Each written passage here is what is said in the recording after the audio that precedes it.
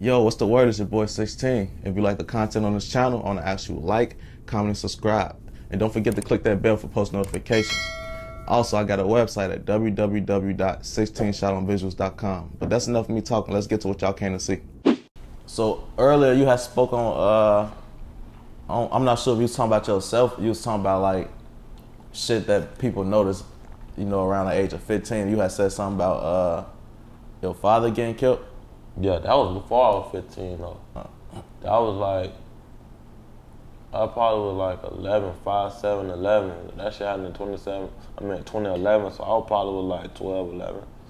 Hell yeah, that shit was fucked up. When he got killed, I knew he got shot and killed, but I didn't know what it was about. But then when I grew up, when I hit like 7th grade, I'm like, damn, my daddy real deal died. Beating a nigga ass, and the nigga went and got a gun, and you know what I'm saying? Because he couldn't take an ass whipping.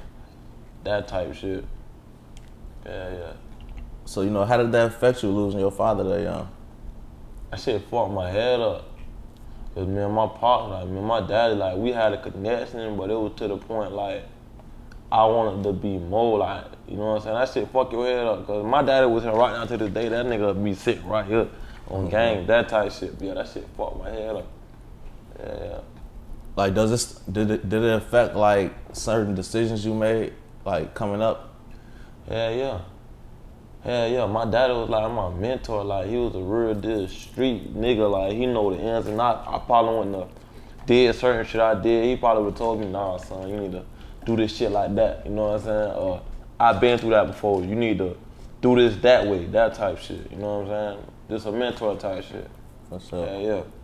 So, you know, even though you like grown and shit now, like, do you still feel like you still be needing that sometime? Like that type of guidance, father figure? Nah, not really. Cause I got like friends around for that. Like I don't hang around like yes man ass, yes ass niggas. Nigga gonna tell me when I'm wrong, and nigga gonna tell me when I'm right. Cause if you have a whole bunch of yes man around you, you gonna fail, bro. You need somebody to keep you level. Like, oh, bro, that's wrong right there, bro. You don't need to be doing that, bro. Yeah, that's the right thing. That's the right way to go, bro. You know what I'm saying? You need that around you, though. For sure. It's crazy because some people really don't want that. Like, some people really want dick riders and shit. That be the niggas with the big care, the niggas that just feel like they need 1,000 niggas around them. Yeah. So what's something you could say, like, you learned about the streets that you wish you knew before you got into it? Shit, that bullet's real, that you could die, that it ain't no rules in this shit, that these hoes will set you up, grimy as hell, slimy as hell. It's a lot of shit, bro. You ever had a situation where like a female set you up or attempted to and you caught her? Damn, have I? Hell yeah, it probably been, bro, I done been through movie shit, bro, no cap. Hell yeah, it probably been a situation or two. Yeah. So like for the shorties that's watching this, that's young, that's probably like thinking about jumping in this shit, like what advice would you give them? Bro, rule number 1, bro, listen to your mama, bro. And there's no cap, bro. Before anything happened, my mama told me the shit was gonna happen. Like, son, that nigga not your friend. I see something in her. A son, that female slimy, don't fuck with that hoe. Like, it just like, yo, I don't know what it is. Like, your mommy, she a genius or some shit. Like, listen to your mama, bro. Your OG, she ain't gonna tell you shit wrong, bro. Real shit. And then like, keep like solid individuals around you type shit. You know what I'm saying? Yeah. That shit true about your mama shit, cause the same thing with me, like a lot of, like as a shorty, all the friends and shit I thought I had, or the ones that she was telling me like, oh, he gonna be trouble when he get older, like all that shit happened. This nigga died, that nigga died, that nigga in jail doing, but real shit, but your mama don't be wrong, bro. That's real shit. So, you know, lately, some people been like comparing y'all to like the Chicago drill scene. I'm guessing it's probably like with the dissonance shit. Like, how do you feel about the comparisons? And do you see like the similarities or? It is what it is, shit. It is what it is though. Like I can see, I know why they saying that shit, cause we real deal not giving a fuck with what we do. It ain't no limits to this shit. Yeah. But you go to our old videos, with my old videos, I've been doing this shit. Like, you know what I'm saying? Been before it was them, it was some other niggas. I was like this, and I might be the whole city was dropping H's and 5s and shit. Like, you know what I'm saying? It been that though. Yeah. So is that like so that's not really like a new trend out here? It's just people just catching on to it? Yeah. Yeah. That shit been going on, bro. Yeah. So a lot of people, I know they want me to ask you this, and it's about the "When I See You" song. Like, you know, what was the reason behind it? How was that? So what was the reason behind the "When I See You" song? Like, was it something that you seen that made you want to make that song? Yeah, it was like bro, I promise. When that song came out, everybody was like sending me suggestions and, oh, you need to remix Hannah Montana. I'm just sitting back reading the comments. I'm like, fuck that. Well, I ain't gonna say cut that part out, but a couple rappers called me, told me remix When I See You.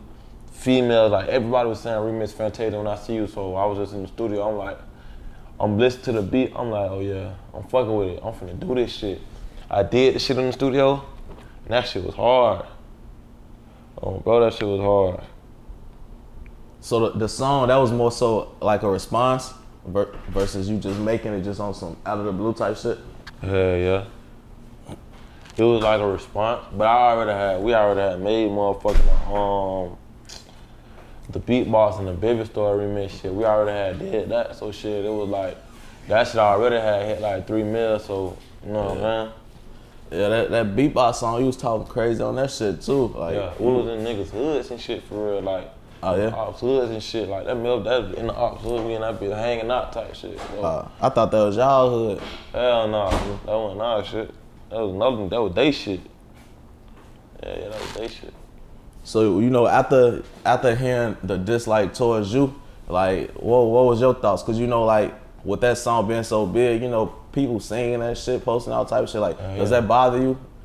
Nah, cause like, at the end of the day, I done made a lot of songs like that, but that's just what come with this shit. Like, niggas gonna do shit like that. Like, I know niggas felt some type of way when I made my shit, you know what I'm saying?